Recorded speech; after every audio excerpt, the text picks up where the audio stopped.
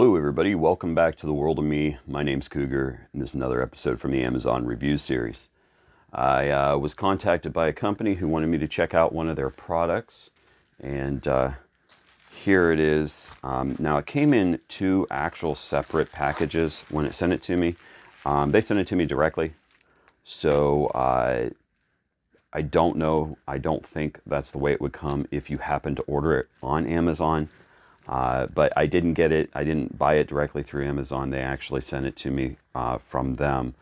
But we've got two parts here, and well, let's go ahead and open it up, and then we'll explain a little bit more about it. All right, so here we go. We've got a few pieces here, some paperwork, things like that. As you can see, this is actually a yard sign, and this one, a private property one, was the one I opted for, just because. It comes, obviously it comes already. The sign itself is pre-installed. You can see it's not a bad size. This is, it looks like it's about a 6 by about 10 roughly. That it may be slightly different, whatever it is, maybe in centimeters or whatever. But then you also have the pole, obviously already attached there at the bottom. Then the other, or at the back there, excuse me, and then these other pieces are supposed to, I believe, just snap in. Yeah, it has, yeah, so you just have to line it up the right way, and they snap in. They're fairly tight because obviously you don't want it to fall apart. And this is me first time opening it, so yeah, I'm gonna have to tap that together. So very tight, which is actually good because obviously if you're going to use this, you don't want it coming apart. And this one's pretty tight too, so we'll leave it as it is that way. But very, very snug. Yeah, as you can see, it even kept that one in there. But then it also has a little point here at the bottom. The point itself is plastic. The little connectors are plastic. These are basically square aluminum. So you don't have to worry about it rusting. It's not steel, exposed steel or whatever. The aluminum usually seems to last a little bit longer in that aspect. So that's not bad. The sign itself is an aluminum. It does have the, I can feel the plastic covering. That's up to you if you want to take that off. You know how some different things, electronics and stuff, usually have that plastic that's over top of them.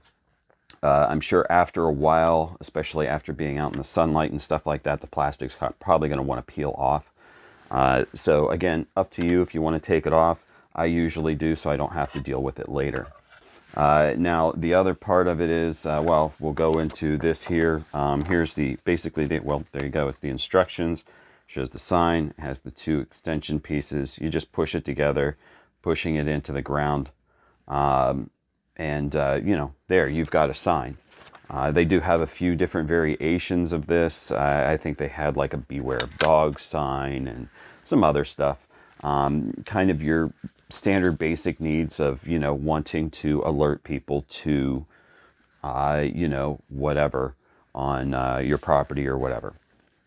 Now, the one nice thing about this that kind of makes it stand out, besides the fact that, you know, it's pretty simple and lightweight. You're not having to get one of those big giant poles to try and shove in the ground or anything like that. You don't have to dig a hole to bury it or anything. So besides that, it comes with this. And this right here, if you can see this, I don't know how well that's going to come through on the camera because there is kind of a grid looking section here, but this is actually a solar panel. And on the other side, as you can see, are LEDs. And there's a little switch there at the bottom. And I think I had it on a minute ago. Yeah. And I think I may have actually drained the batteries already, so I'm probably going to have to let it sit out in the sun because this has been in the box the whole time. But the 5 LEDs right there, and you have this, oh, there we go. Just took it a second. It's, oh, that's what it is. It is solar activated. So if we put our hand over it, that's what it was. I had it facing up when I did this before, so if I do this way, it works a little better because there's not as much light. I can just kind of block it off instead of fully covering it. But there you go. So at night it will come on, but during the day it's not going to shine, so it's not burning it, burning the batteries out as fast. So that makes it kind of nice. And what it does is this sits over top with, you've got this little clip right here. This thing then sits here. Looks like it slides in just like this. And again, this is the first time that I'm doing anything with this, so if I've done it a little bit wrong or if it looks a little wonky, excuse me. But so there we go. That's essentially what it's going to look like. You've got a screw package here, and I'm not sure, it has wall anchors, but it has the big screws there. So the screws go in, and then they screw in to the back end back here, the couple of holes there through the piece, and it will hold it in place. We've got, of course, the box here, and we'll go through a little bit of what the box says here in just a second. But if you take and we'll do the sign as if it's outside, and then, oops, if it's dark outside, there you go. You've got a nice lit up sign. And, you know, that's nice because, you know, if you're in a dark area where it's difficult to see, you know, you don't have street lights around or whatever, but you want to make sure people are alerted to whatever hazards there may be it something like this or just maybe something else. Like I said, it could be a beware of dog sign or whatever else that they have available. That's nice where it's self-lit and you don't have to worry about people not being able to see it, to alert them to whatever maybe hazard there may be or anything like that. Now on the back of this is just a simple safety information. It does, again, it just tells you, okay, it comes on. It's a solar, it's going to sit there and charge. It shines the light down on the sign so you can see it, etc. It says not to install it basically where it's going to be around a play area, because you don't want this getting damaged. You also, since this is a smaller sign and not one that's going to be high up in the air as well, you don't want this to be out there, and these edges can be a little bit sharp or something like that. You don't want kids getting hurt or anything, I'm sure, is what they're thinking. But yeah, so we've got the safety information. And then just to go over the light itself, let's see what we've got here. Well, it's, of course, simple installation. We're going to be using a Phillips head screwdriver, probably a number 2 looks like what size that is. This is waterproof, so of course if it rains, you don't have to worry, it's not going to die out on you. It is, again, solar. It is night vision, or night activated, I should say. So when you lose the light, this light comes on, like a lot of security, regular security lights do. And again, like you said, or like I said, and like you can see here, they are LEDs. So the nice thing is they pull very little power, which extends their life and efficiency and everything like that. And then from there, I mean, they just say, things like it's easy to clean, simple to install, and you can actually, even if you want to, because of the cutout, you can install it from the bottom. They say two-way installation, so it could be angled up.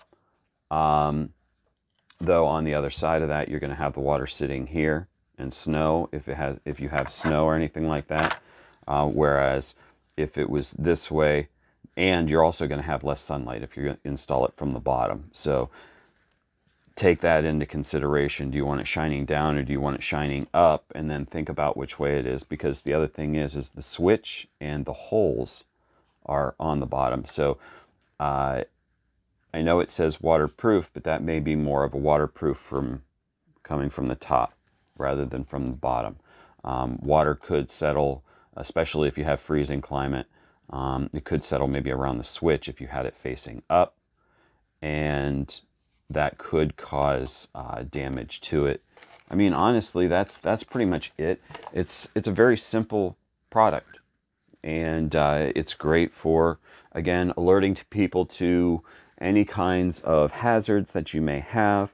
Also, depending on your location, the laws that there are. I know in my location, if you have somebody come onto your property, if you don't have a no trespassing sign, they're actually allowed to come onto your property. Now, of course, if they cause damage or anything like that, that's a different story. But you do actually have to have a no trespassing sign. The idea of criminal trespassing, you have to state, you are not allowed here, move along. If you guys want to check this out, I'll go ahead and put a link down there in the description to the Amazon site, and you guys can check this out. And again, I mean, obviously this one is saying private property.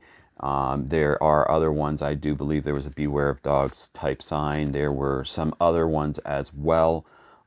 Just to, you know, you've got a handful you can select from and pick what is right for your situation. Of course, while you're down there, checking out that link, there's also the links to my social media, and there's that link to PayPal. And definitely appreciate it if you help out the channel there. And don't forget, while you're going down there or on your way back up, hit that thumbs up button for me. Hit that subscribe button if you haven't done so already. And, you know, there's that bell icon. You click on that and you'll know when new videos come out here on World of Me. All right, everybody. Well, my name's Cougar. This is the World of Me, another episode from the Amazon review series. I'd like to wish you all a good day, and I will see you later. Bye.